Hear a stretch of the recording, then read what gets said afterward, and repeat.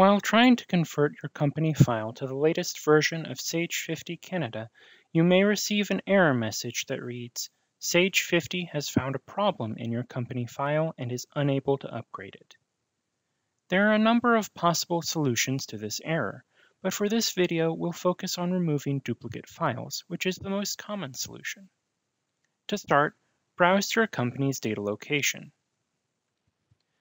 Find the SAJ folder for the company you're converting and open it.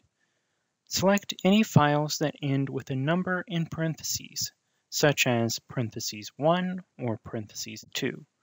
You can select multiple files by holding down the Control key on your keyboard and left-clicking on each file you wish to select. Once you have selected all the files that end in a number in parentheses, click Cut on the toolbar. Next, go to your desktop and right-click on a blank part of the screen. Select New, and then Folder. You can name the folder Duplicate Company Files, or you can leave it with the default New Folder name. Open the folder you just created and select Paste from the toolbar. This should move all of the files that you selected earlier out of your company data and into the folder on your desktop, where they will not interfere in the conversion, but can be found later if you need to restore them.